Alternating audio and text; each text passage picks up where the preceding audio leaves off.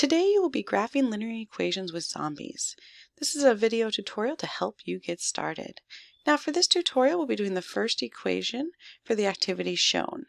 If you are doing this in standard form or point slope form, the same tutorial does apply. I'm going to look at my equation, which is in slope-intercept form, and I'm going to find my starting point, which will be -5 on the y-axis, because that is my y-intercept. I'm going to grab my equation, I'm going to drag it down near -5 on the y-axis, and you'll see why in just a moment. Now once you have placed your equation near the correct starting point, you're going to want to zoom in. So we're going to go to this zoom tool, we're going to left click. That's going to change my pointer to a zoom tool. And I'm going to go ahead and zoom in. I like to do 2 clicks. Now notice my cursor is still the zoom tool. To get rid of that, I'm simply going to press the escape key on the keyboard. Now I can readjust a little bit so I can see everything I need to see. And we're ready to graph our line. So I'm going to go here to the line tool and I'm just going to click on it.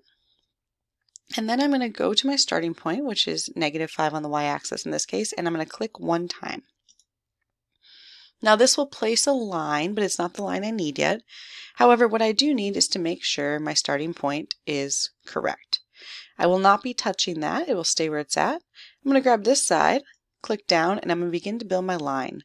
Now my slope is 1/2, which means I'm going to rise 1, run 2, rise 1, run 2, rise 1, run 2. I like to do it 3 times, and then I'm going to get those crosshairs right where they need to be. Now I have the start of my line, but I need to extend it all the way across the graph. So I'm going back to that zoom tool, and this time I'm going to right click to zoom out. So right click. And once again I will press escape to get back to having a pointer. Now what I'm going to do is I'm going to grab that line that I've made and I'm going to extend it. And I'm going to do my best. You can see it moves to keep it in line with the mini line that I started with. Now we'll zoom back in again. You can do 1 or 2, it works just fine. And press escape to get rid of that zoom tool. And now I'm going to check my line. And the way I'm going to do that is just check my slope.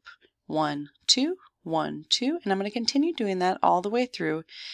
And then now around here I start to notice that I'm not quite where I need to be. So I can just grab this guy and just slightly adjust him and then go back to checking. Rise 1, run 2, 1, 2, 1, 2, 1, 2. Now once I have it going up, because remember slope always goes to the right when we're getting it on the graph, now I can grab the back half of that line and I can extend it out this way.